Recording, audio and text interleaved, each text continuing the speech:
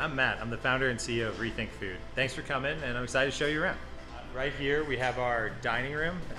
We call it the family room. It's where we invite guests in, talk to them about sustainability, host events, have staff meal, incredible food that we produce for our communities every single day, and we all enjoy it as a team every day at noon, Monday through Friday.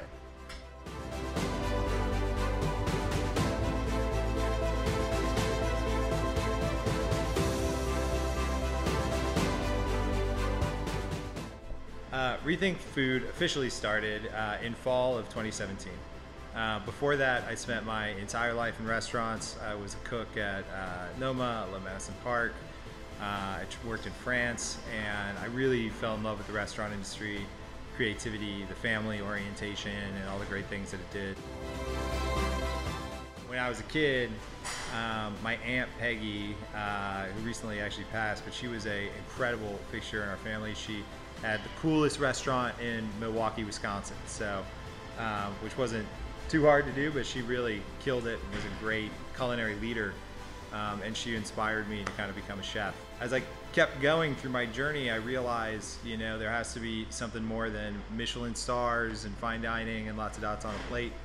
And similar to Daniel Hume, who has deeply inspired me and pushed me to grow, I realized that I need to do something meaningful for the community. And I thought a lot about what to do, and I realized I'm kind of only an expert in food. And I thought about the problem that seemed to need the most immediate attention, which was there's so much excess food and there's so many people who need it. So about a year before that, I left Madison Park. I private chefed, raised money, put in a bank account, and I worked really hard to just collect stuff. We would make meals out of it, and then we'd distribute it to local community centers.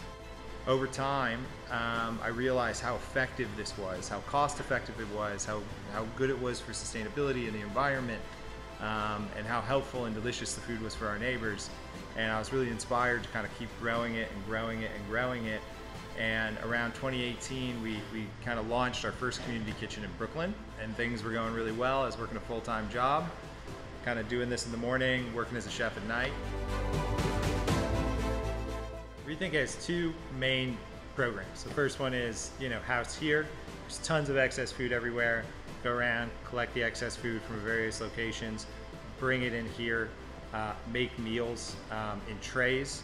Then we take those meals in trays and we drop them off at community centers across New York. We make close to 16,000 meals a week that way here. Give them to the community centers to serve to their constituents. They can be older adult centers or after-school programs or homeless shelters or churches, just to kind of help those community centers be able to serve their community better.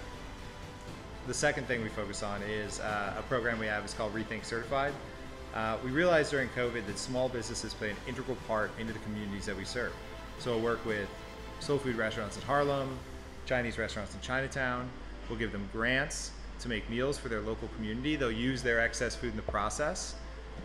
They give them about $5 a meal to make meals for their local community center to create jobs, help the business with revenue, and help the business utilize their excess, and also connect the small business community with the nonprofit community, which is often very separate. We have operations in every single borough in New York City. We do a lot working with city council members, Chamber of Commerce's bids. One in particular, the Harlem Chamber of Commerce, we've been working with for just shy of 5 years now. They help us identify small businesses that are kind of philanthropically minded, community minded, that would be good stewards of the grants that we give them. Work with bids to help us kind of isolate the same thing, find small businesses that would be interested in participating in doing this work. We're not sure which restaurants the Croatian neighborhood in Queens likes. So these organizations and city council members do a lot to help us figure that out. A couple city council members in particular that do an incredible job of this. Julie Menon, who used to chair the Small Business Committee, no longer does, but has been incredibly helpful with the small business development. Julie Wan, Councilmember Wan in Queens, is a champion of this work, always working hard for the small businesses and restaurants in our area. And Amanda Farias, Councilmember Amanda Farias from Bronx, is done so much to get these dollars into her community. Let me give you a tour of the facility. Here's the main cooking facility, the main production facility. This is where we do all of our sorting.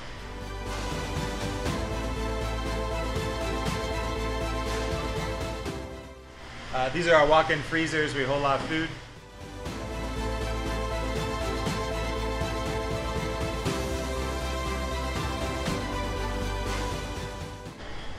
This is our compost facility. This is where we compost everything. This is our refrigerated compost.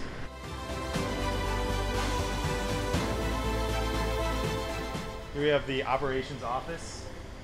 Ken and Oscar. Storage, and then my office is here.